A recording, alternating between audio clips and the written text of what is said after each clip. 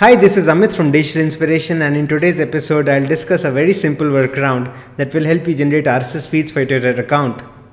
Now, as you know, Twitter has stopped supporting native RSS feeds, but with this workaround you will be able to generate RSS feeds for Twitter search results. You can generate feeds for the timeline of any Twitter user, their favorites, or even any list in Twitter. So let's see how this can be done. As a first step, I'll create some widgets inside Twitter. So I go to my Twitter homepage and under settings, I'll choose widgets. Now Twitter allows you to create several types of widgets, including widgets for user favorites, user timelines, even search results. So for this example, I'll create a new Twitter widget for a user, let's say New York Times.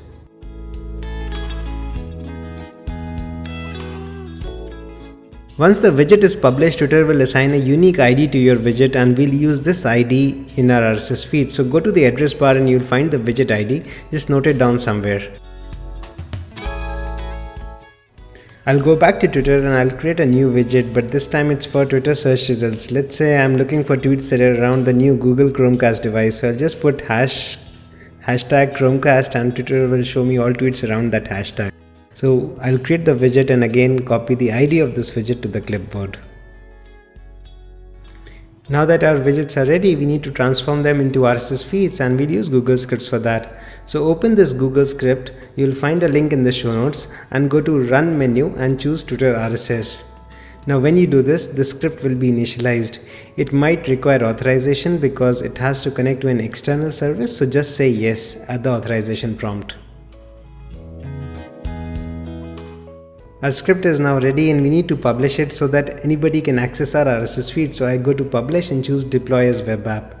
Now in this dialog, I'll set the version number as 1.0. You can use any number, and under who has access to the app, I'll choose anonymous because even clients like external RSS readers need to access our RSS feed. So I'll just choose anonymous and choose deploy. Once the script is deployed, Google will give me a public URL of this web app, which I'll copy and go back to my notepad. So here I have the widget IDs and the script URL. I can combine these two and my RSS feeds for Twitter will be ready. So let's try that. I'll take the first widget ID and add it to the script URL. Now let's see what happens when I open this new URL in my browser.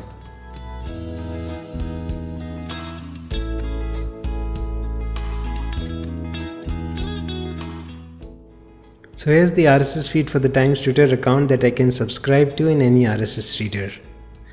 Okay, now let's try the same trick for our second widget. So I go back to Notepad, copy this widget ID and add it to my Google script URL. And that's the RSS feed for Twitter search results. So you can create any number of widgets inside your Twitter account and use this simple Google script to transform them into RSS feeds. Thanks.